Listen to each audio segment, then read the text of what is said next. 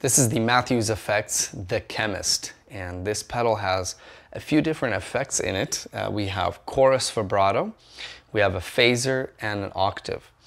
And this pedal is laid out in two sections.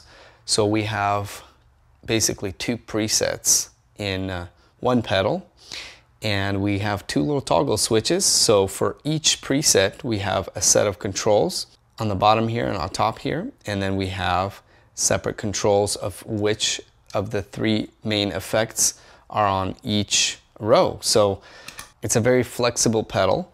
So when we turn it on, we have the top row, and basically this left toggle switch, you can choose between the three different effects. So to the left, we have the lithium octave, and then in the middle, we have the cobalt chorus, and to the right, we have the iridium phaser. This toggle here corresponds to the top knobs here.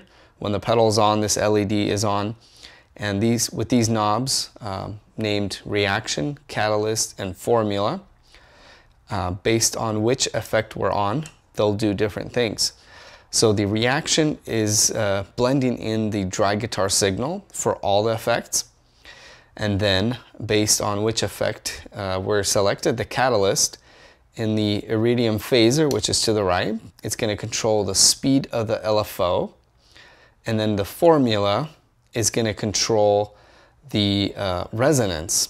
And then in the lithium octave, we have octave mix up, which is our higher octave, and then the lower octave. And this is still our dry signal. Very cool pedal. Chorus sounds amazing. It's one of the best chorus sounds I've heard.